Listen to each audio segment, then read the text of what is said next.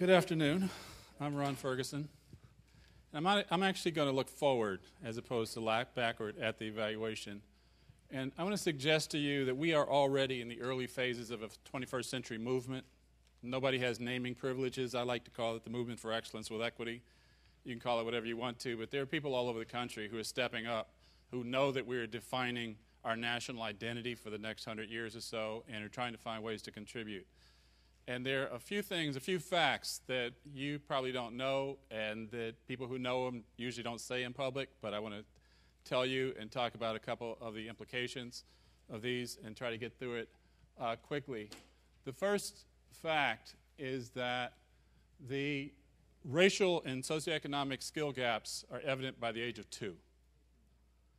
It's not something that starts at school.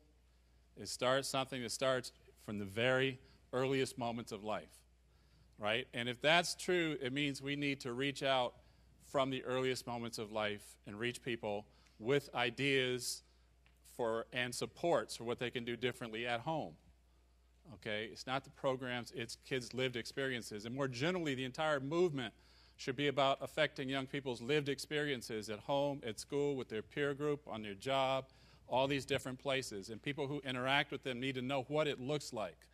Okay, so a lot of what we need to do is to show people what does it look like to do things interacting with young people that will serve their long-term best interest. Now, just to show you, this is Early Childhood Longitudinal Survey, nationally representative data. The 1.0 line at the top is the level of the 1-year-olds whose parents have some graduate education. Notice that this is at the age 1-year-old, and independent of the parents' education level, they're all up there near that 1.0 line.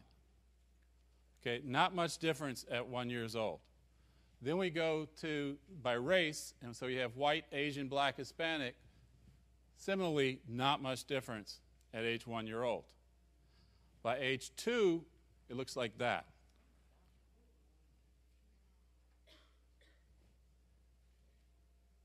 That's by parents' education. This is by race. There's a new study out of Stanford that shows that by age 2, kids from less advantaged backgrounds are 6 months behind in language processing skills. So you've got to start from the beginning, early. By age 4, by parents' education, you'll see there's kids whose parents did not finish high school are less than half as likely to even know their colors by age 4. But you can look at all these things, and you see the disparities are there. So the gap is not produced at school. It's there when kids start school. It's there when they're 2 years old, right? This is by race at age 4. Notice that in math and in fine motor skills, Asian kids are already ahead by age 4. So the Asian stereotype in math, it's there before kindergarten. It's early life experience. Okay, the evidence is accumulating that there are racial and social class differences in early childhood life experience. No reason to think it's genetics, that it's biology. But we need to distill what those early experiences are and make sure that parents know how to provide them and get support to provide them, right? So we have a project out of the Achievement Gap Initiative here, which I had, which the web address is agi.harvard.edu. There are more than 200 videos on the site of research-based presentations related to achievement issues. Anyway, the notion with seeing success together is to take 5 basics of early childhood caregiving and saturate communities with them. So if you're in these neighborhoods, there's no way you don't know it, because every place you can touch a parent, at the laundromat, the grocery store, the doctor's offices, the radio station, you're hearing about this stuff.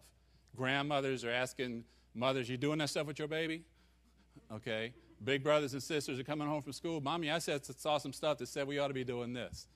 Okay, so there's no way you don't hear it. And these are the basic 5. Always share love, not stress. Okay, babies can pick up the stress that their parents are bringing home. Care circles, people can work with mothers, say, here, you go take a hot bath for an hour, I'll watch the baby. Okay, just helping people to manage their stress. Talk and point early and often, and real talk, not baby talk. Babies are encoding language from the earliest moments. And pointing at what you're talking about can accelerate their comprehension. Okay, so real talk, not baby hawk, from the very beginning, and pointing. Use math and teach math words. Big, long, far, high, long, you know, what the word, low, long. And so just those magnitude words start to develop number sense, right? Not just counting toes, but counting toes is good, but doing these other things in addition. And then helping toddlers explore objects in spaces. The fine motor skills difference that we saw for the Asians up there, over there, math skills, fine motor appear to be linked in the brain. The evidence is just accumulating, but did I turn that off myself? The evidence is just accumulating, but the idea is that the exploring objects deals with that eye-hand coordination, the integration, and appears to be related to math skills. And so helping kids, imagine a kid crawling around envisioning what's on the other side of the couch in his mind's eye, building a mental map. That's the kind of stuff we want to have kids do. And then fifth, discuss while you read with toddlers. Ask them to remember, explain, anticipate. So you have that nice interaction as you go in there. So the idea is we're going to saturate communities with this. We're trying to launch in 2 neighborhoods this coming summer.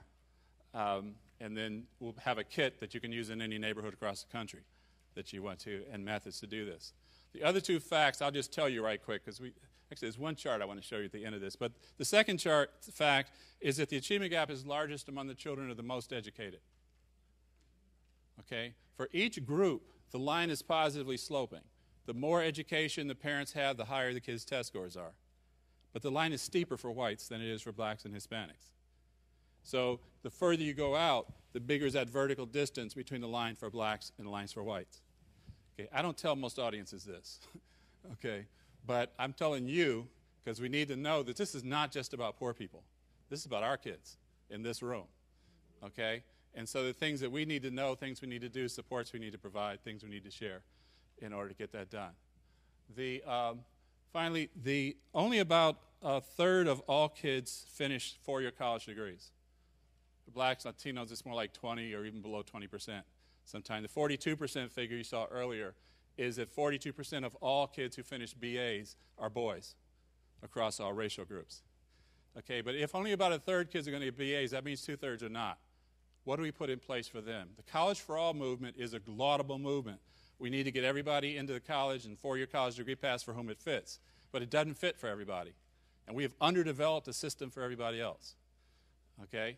And so the idea is that if you imagine 3 kids, A, B, and C, the red, green, and the blue, there are a lot of kids like B who look around and say, everybody's better than I am at everything.